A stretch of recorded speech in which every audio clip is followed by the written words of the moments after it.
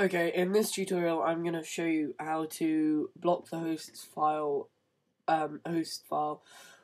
which basically blocks IPs from going in and out from your computer to a server. This is normally used, or at least I used it, to block Adobe IP addresses. For example, if I'm trying to install Adobe CS5 and I have a serial, but I don't want that serial to be referenced against what the serials that they've got at the server, then I just have to block the host file.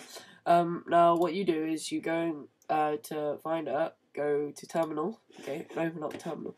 Now here you'll probably need to be logged in as an administrator on your computer, but once you are, type in sudo pico, alright, /private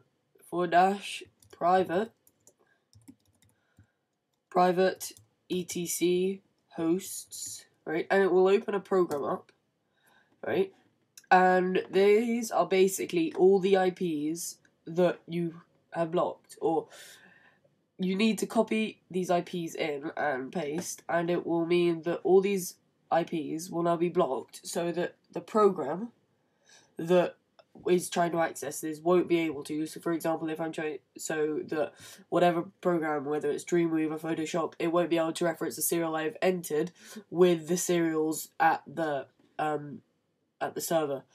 This is actually really useful because it means that the serials that you use, if you're using a legal serial that loads of other people have used, it means that that serial doesn't get blacklisted because they don't know people are using it. So that is a really massive advantage to do it. Yeah, so thank you for watching.